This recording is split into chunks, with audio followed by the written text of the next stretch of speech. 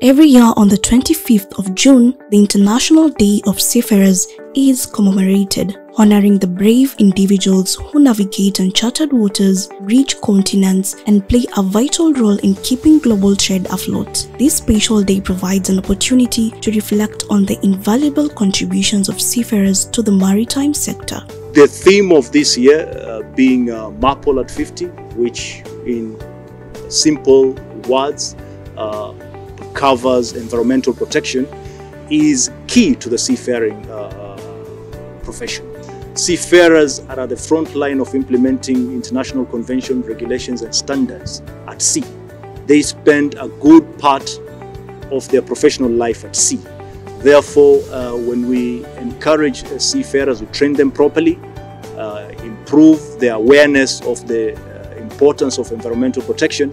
This forms the key and the heart of the global endeavor to protect the maritime environment.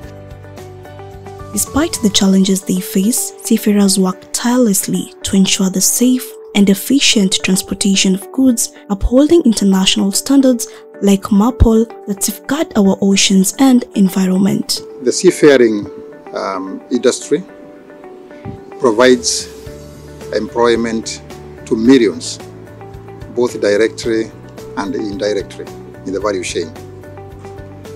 And noting that 90% of the transport of goods in the world takes place through the sea, there is the urgent need to look at that environment and care of it. And therefore, the importance of implementing the MARPOL Convention, which speaks to the environment of the sea.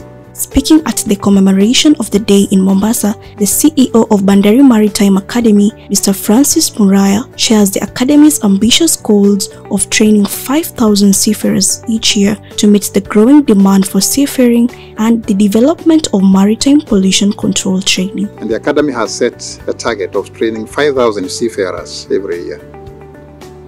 And therefore, building a capital base for this country through foreign emissions, because employment at sea pays very well.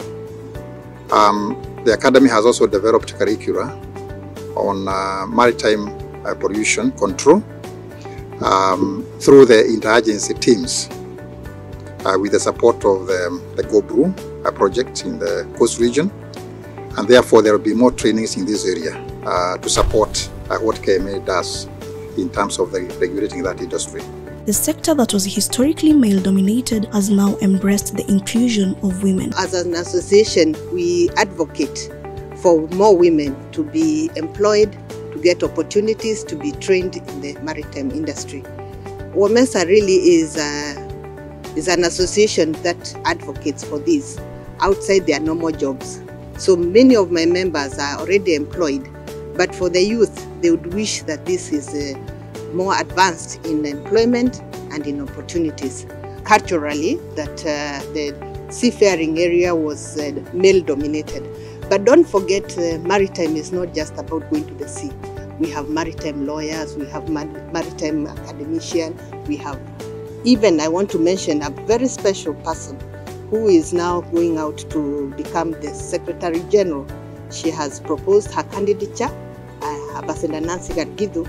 We are hoping that she becomes our next Secretary General in IMO, and that will be a very big step towards encouraging women in the maritime sector, because that's the highest level of maritime. Mr. Mbwana Abdallah from Kenya Coast Blue Economy says societal norms do not prevent women from pursuing a career at sea, but rather it is the restrictive design of ships that are not accommodating. You know, it is very tough, especially for wanawake na disabled. Ile meli ilivyokuwa designed haiko friendly kwa disabled people, so it is not a culture. Culture haimzui mwanamke ama kwenda baharini, lakini ni ile umbile la lile meli ndio halimruhusu.